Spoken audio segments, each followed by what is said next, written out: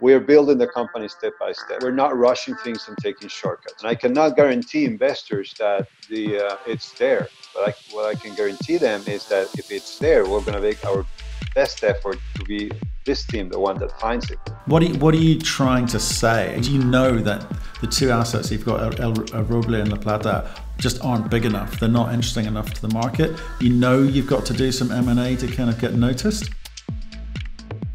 Hello and welcome to Crux Investor. First of all, thanks so much for watching this video. If you like it, remember to give us a thumbs up, be much appreciated. And do leave your comments below. Helps us understand the sorts of questions you think we should be asking, how you think we did, and of course, what you think of the company. And you can also get access to this as a podcast on cruxinvestor.com, along with an article and a transcript. And of course, for Crux Club members, you get early access to this video. And if you haven't already done so, please click the button in the corner of the screen to subscribe to our YouTube channel. And of course, for more videos like this, click the notification bell. We spoke earlier today to Fernando Ganoza, who is the CEO of Atico Mining. They're TSX listed gold copper VMS explorer. They've got assets in Colombia, where they're actually in production, and they've also acquired ATY Mining's operation, La Plata, in Ecuador, which they are developing. So both copper gold VMS operations. We talked to them about what they think they've got today. We talk about some 2019 figures, what their hopes are for 2020, whether or not they've got the scale of operation that they need to be taken seriously by the market. Market cap about 32 million bucks today, fairly erratic share performance. But as Fernando points out, this is a case of you're kind of hunting for a needle in a haystack, in the sense that when you hit it big. They're going to take their time, do it in a non-dilutory way, use the cash flow from the business to develop both assets. Anyway, lots to discuss. Take a look in the description below at some of those topics. Anything interests you in particular, click the number beside the topic. That's called a timestamp, and that jumps you straight to that bit of the video. So enjoy what Fernando has to say. Fernando, how are you, sir? Doing very well, Matt. Thank you very much for having me. Okay, well, good. So where in the world are you today? Well, right now I'm in Panama. I got stuck in Panama. So I've been all my 2.5 months of quarantine here in Panama. Oh boy, you literally got stuck there. Wowzers. And how are things there? Tell us about it, because we've not spoken to anyone in Panama recently. So is it all good? Well, yeah, it is. It's pretty much the same as the rest of Latin America, I guess. We're still in quarantine, and we'll probably be for some more time. The economy is starting to open gradually, but most of us are still stuck home. Yes. And sorry, we are going to talk about your company, Atico, but in terms of because I like this, because we've got someone on the ground in the country. So obviously you've explained Panama, but what are you seeing in Brazil? What are you seeing in Colombia, and obviously Ecuador, a place like this? Are people still a bit nervous, or are we getting back into back to work? Well, everywhere. It's starting to open gradually. So certain sectors of the economy are starting to come back online in different stages. For instance, here in Panama, the government has set up 5 different stages. And the last stage will be where, international traveling is open. And I expect that will happen sometime in the 3rd quarter. And that will most likely be the case from what I'm seeing for most of the Latin American countries. It's interesting, because we hear so many different stories about how different countries and states are coping, because the lack of infrastructure or social behavioral norms, and it's just interesting to hear from someone on the ground. But look, we're here to talk about your company, Atico Mining. So let's do that. So why don't you kick off? Give us a 1-minute overview of the business, and then we can pick it up from there. Sure. Atico has a clear mandate to become a mid-tier producer in the copper and gold space. We look for high-grade, high-margin assets in Latin America. We own and operate mine in Colombia. It's a copper and gold VMS that has been in operation for over 30 years.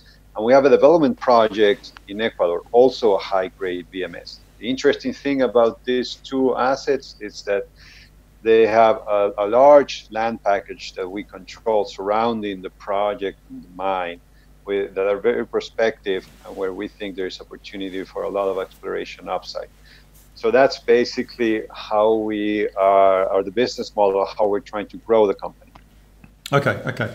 So I know anecdotally that you guys are good miners, but maybe let's talk about the family, because you've got some history. You started Fortuna Silver, so I think for people new to this story, it's important that they understand your track record. So can you talk us through what you've been up to and perhaps what the team has been up to before you started Atico? Sure. The Ganoza family, led by my brother Jorge, started Fortuna Silver Mines in 2005. At some point during the development of Fortuna, we decided to create a new vehicle to take advantage of opportunities we were seeing back then. But at that time, Fortuna was a pure silver play, so we were letting them go.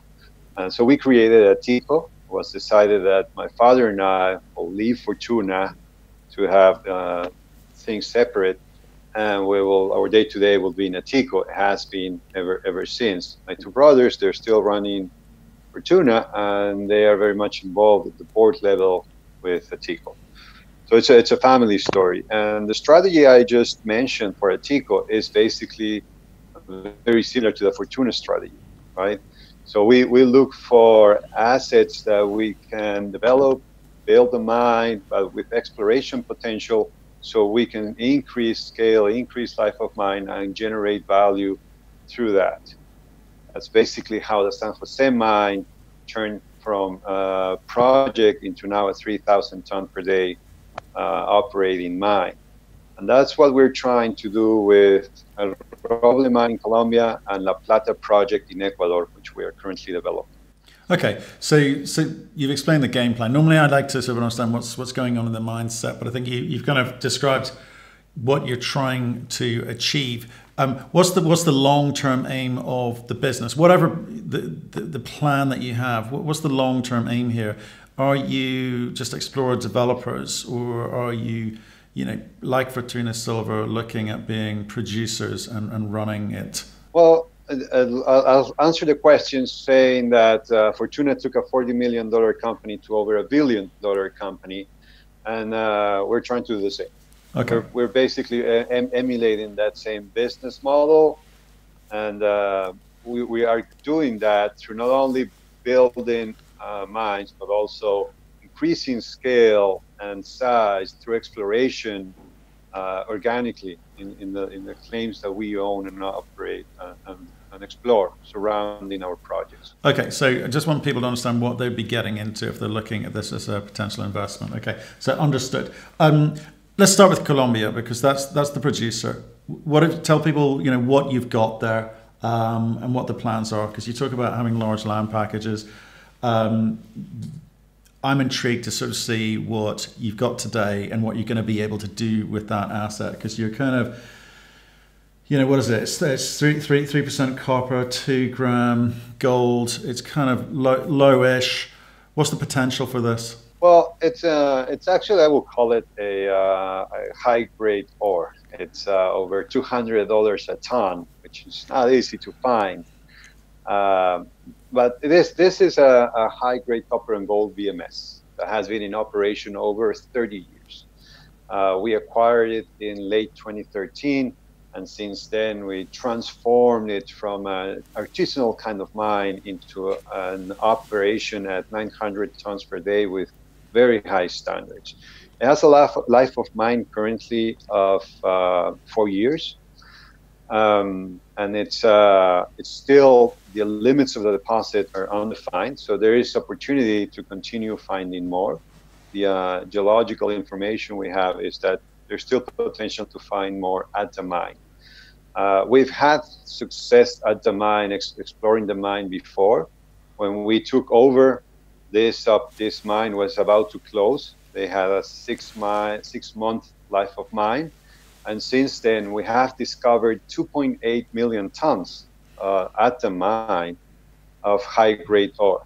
And again, the geological information we have indicates that the deposit will continue most likely at depth. Now, beyond the mine, which we are currently mining and exploring at the same time, trying to replace what we are mining and extending the life of mine. And remember, this has been ongoing for 30 years. And when we took over in 2013, we have a 6-year life of mine. Now in 2020, we have a 4-year life of mine at 900 tons per day. So we are kind of, our expectation is that we will continue replacing ore and it will continue going on. Now, beyond that, the mine is surrounded by over 6,000 hectares of a very prospective land package. We believe that's the big prize of this property. Finding another VMS that will form a cluster along El Roble mine. For the initial years, since we took over El Roble, we only did surface exploration as we were focused on transforming the mine to give us the sufficient cash as we have today to explore without going back to the market. So with the operation, we did it right. It's a free cash flowing operation. So now our plan is explore both at the mine and look for that other VMS that we believe is somewhere out there. We have 15 targets at El Roble, of which we have only drilled 5. We still have 10 targets to drill, and we believe at least one of those could be a VMS that will then form the cluster alongside El Roble. Okay, that's the game plan. But it feels quite slow. You've been at it a long time. I know you don't want to dilute shareholders or yourselves, quite frankly, by going back into the market. But you know, looking at your the quarterlies here, you know, you got more cash in 2019. Great. I'm referring to the consolidated financials for 2019. You've produced more cash. You've decreased the ore processed. Copper head decreased, gold head increased. It's kind of, you've been working, and it is, I say, you've upped the standards of what you inherited or what you acquired there, but there's no pace to it. Why move at this pace? Why aren't you going in and raising more capital to get this thing going quickly, given the prospectivity of all of this land at El Roble? Well, I don't think it's a matter of capital, Matt. I think that last year we drilled over 15,000 meters. That's quite a bit. And I believe you can drill 30,000 meters in this property if you wanted to, very ineffectively, wasting a lot of money from shareholders. I think we are doing it at the right pace. This is not a porphyry. We're looking for VMSs. It's a different ballgame. So we have to drill. We have to do some scout drilling. We have to understand what's going on below. We have to refine the hypothesis and then come back drilling. We're drilling 2 or 3 targets at the same time, and we're trying to drill 3 or 4 targets per year. And remember, these targets are 300 meters by 200 meters, and you're putting a couple of inch hole in that area, and then you have to start, fine tuning where you put the next, and then you go on and on. As you get more information, you start refining the hypothesis. So I can double the budget for the exploration team, and that not necessarily is going to bring any results. It's just going to spend more money.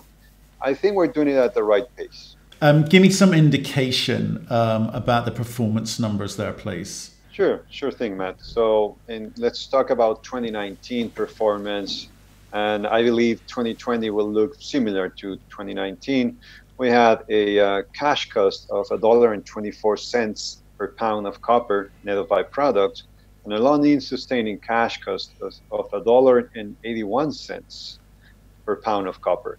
That can give you an idea of the margin we can generate at El Roble mine when the prices are, $2.40, $2.50, and if they get to $3, and that gives you a sense of the free cash that this operation can generate.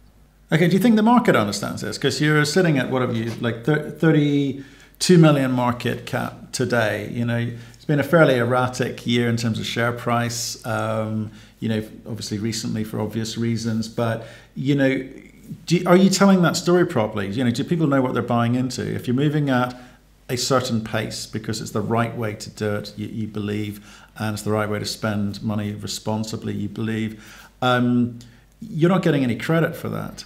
Well, I think the current market situation, our share price reflects the size, the lack of scale, and the short life of mine relative to other publicly traded companies. And I think that's the conundrum with El Roble, in general with Atico.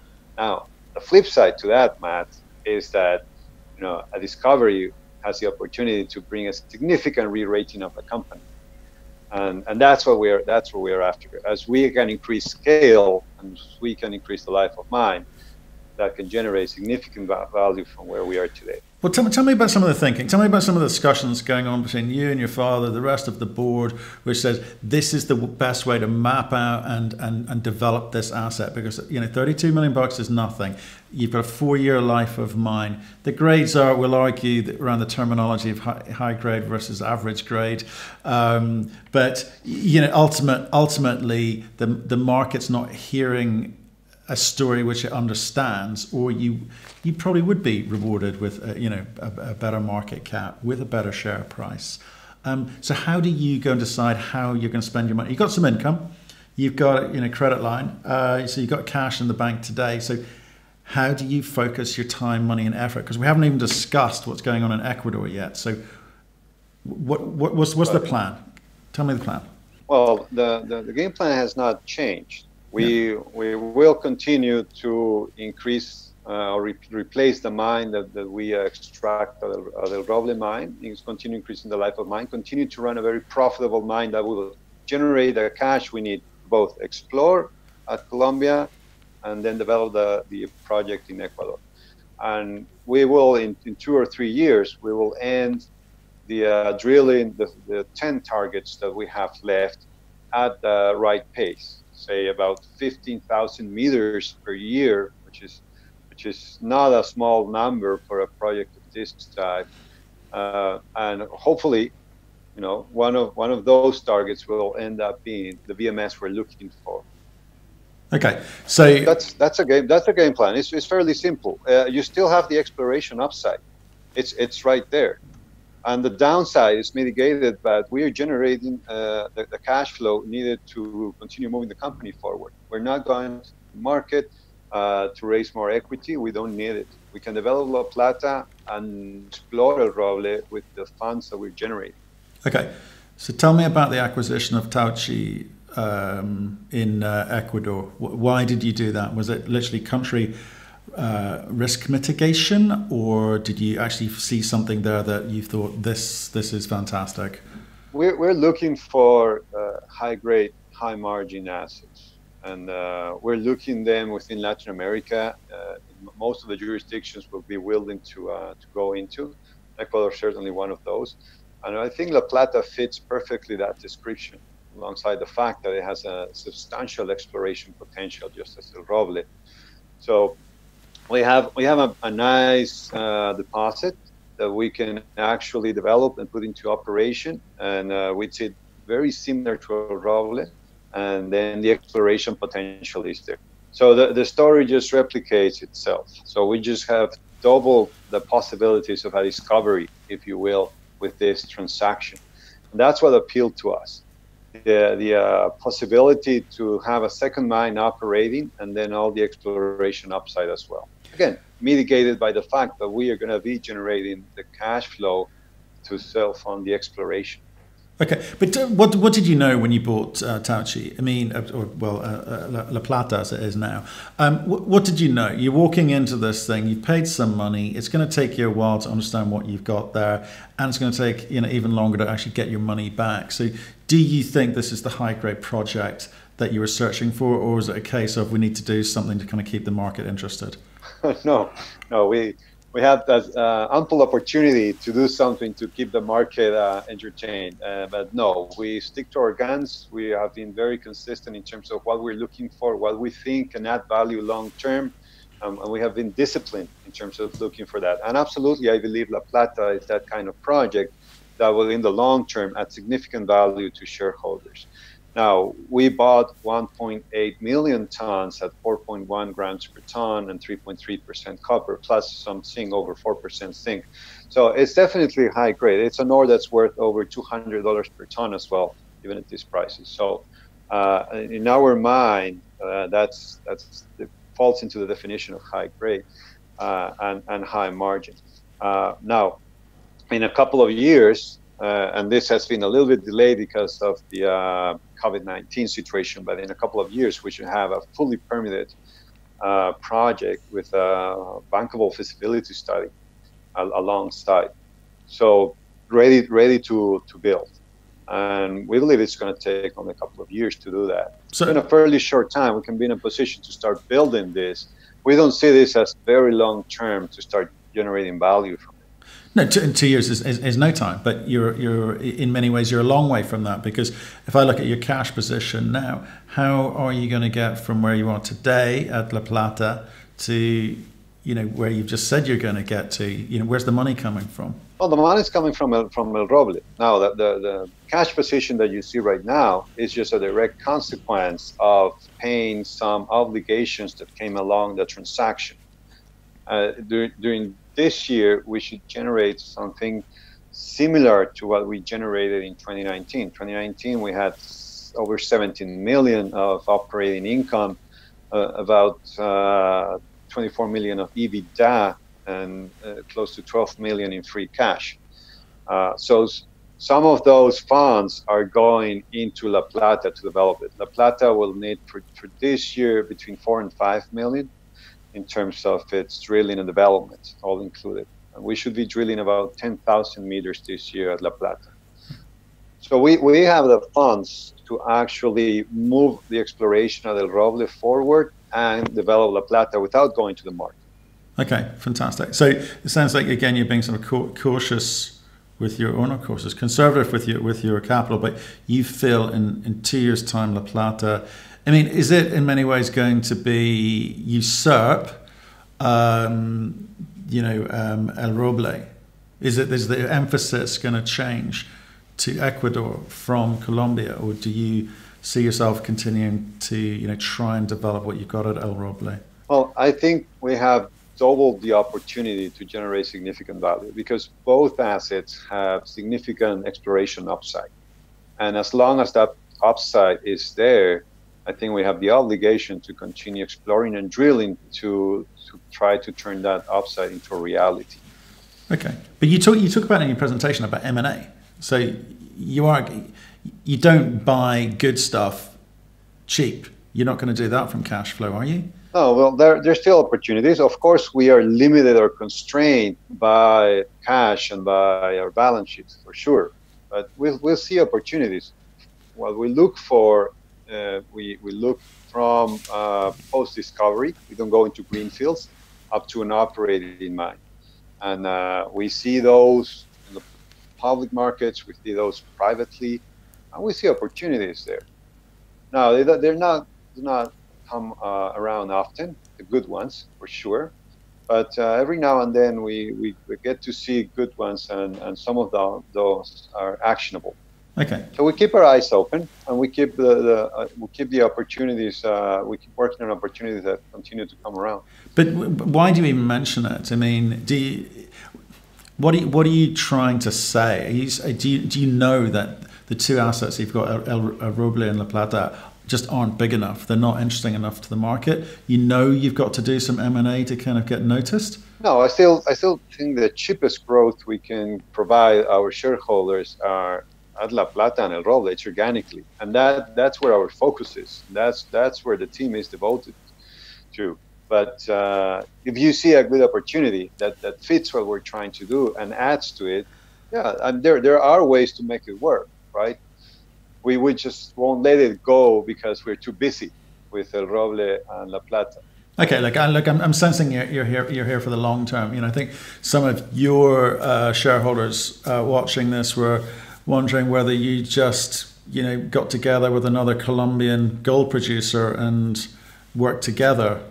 I won't name names. There were some suggestions, but you want to do this yourselves. No, not necessarily. I don't think so. It just has to be something that will make sense for everybody, right? Including our shareholders. And if it doesn't make sense for us, then why do it? We're not looking for some convenient way out. We're looking to generate value in the long term. And 5, 10 years from now still be around, a much larger company, much stronger, still growing. That's what we're looking for.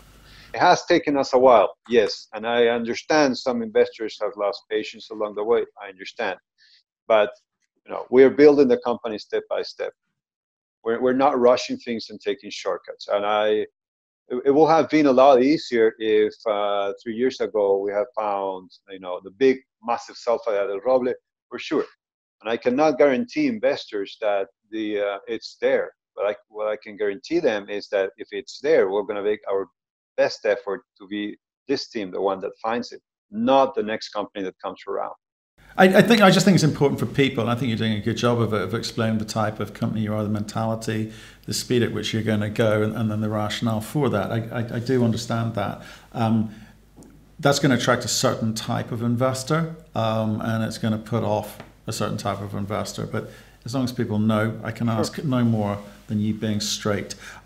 So you guys, I know you talked about your father and yourself are in here, but the management and directors are sitting on about 16% of this, about 53% retail. I assume that's sort of North American retail. What are you saying to them? Because I'm in chat rooms and forums, and there's just not a lot of conversation about your company. So what are you doing about that? Well, we do have a lot of retail marketing in the past. We've been catering to institutional investors because of the story, right? We've been shifting now to retail, the retail investors, and doing that through different conferences. Of course, now they're all virtual, and we've been doing a lot of marketing in Europe as well, where we cater to retail investors that appreciate the production, the cash flow we're generating, and the plan to grow the company. So we have been focusing lately on that. But why the switch to, or why the move to retail away from institution? What was the problem you're solving? Well, it's not really a problem. It's just trying to increase the base, because we were tightly held between management and insiders and long-term holders, where liquidity was a problem. So what we're trying to do is add liquidity through interesting retail in the story. And that has worked well so far. You have followed, we have increased liquidity significantly in the story. That's interesting. Tell me, is Europe now, because back in the day, even 10 years ago, Europe didn't really understand South American mining. Are you finding you're getting a much better response? Yes, I am. I feel the retail investor gets the idea very quickly, understands what we're trying to do, understands that this is a long-term story, but along the growth path, you can have very quickly a discovery that will be a game changer, right? And from where we are, you can have a significant re-rating that will create significant value if you're right there in the stock. So they understand that perfectly. Okay. And one question about you, well, and your father, I guess, is you guys have been very successful with Fortuna Silver.